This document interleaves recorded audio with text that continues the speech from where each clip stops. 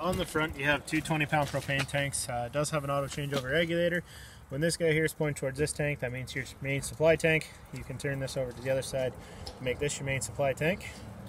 Directly in behind is your deep cycle battery. You have 4 stabilizer jacks, one in each corner of the trailer. Just put the crank inside the door. It just goes onto the end here, cranks it down. Your freshwater fill is this guy here. Freshwater drain is what you're seeing draining there now. City water connection is right here, so this is where you're going to put the campsite water. Power cord comes out of here. This is a 30 amp cord, 25 feet of cord is inside here for you. Outside shower, hot and cold taps in there for you. Cable and satellite hookup is through there. Black water and gray water valves are down at the bottom here, so pull the black handle on the right, gray water on the left.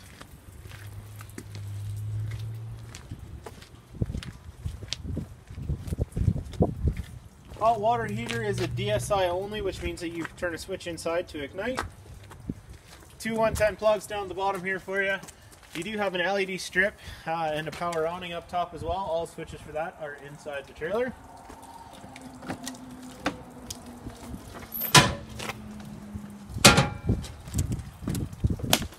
So on the floor there, that's your crank for your stabilizer jacks. The button for your awning is right here. This light switch here does the outside LED strip. This light here does the roof lights above me. Down here, this is your LP carbon monoxide detector. So if you ever have a gas leak, smoke detector is up on the roof here right above the couch. Front bedroom, everything up here is pretty self-explanatory. There is access for your storage underneath the bed here. Light switches, anything that doesn't turn on with the main switch, the switch is in the center.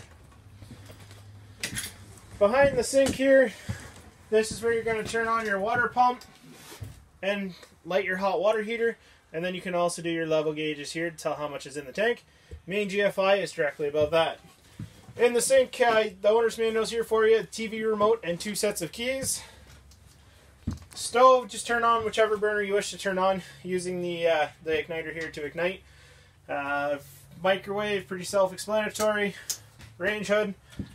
Fridge. So fridge is an or cold, so you press the power button. Once it comes on, it'll let you know right here what it's doing. So right now it's an auto, so it's switched over to gas because we're not plugged into hydro. If you want it just in straight electric mode or straight gas mode, you just press the mode button, and then your temperature, the more snowflakes you see, the colder it's going to be.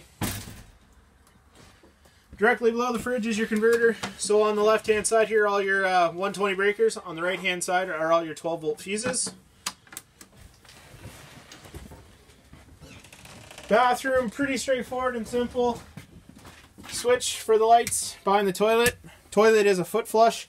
Push down so far you get water. Push all the way down, it will flush for you.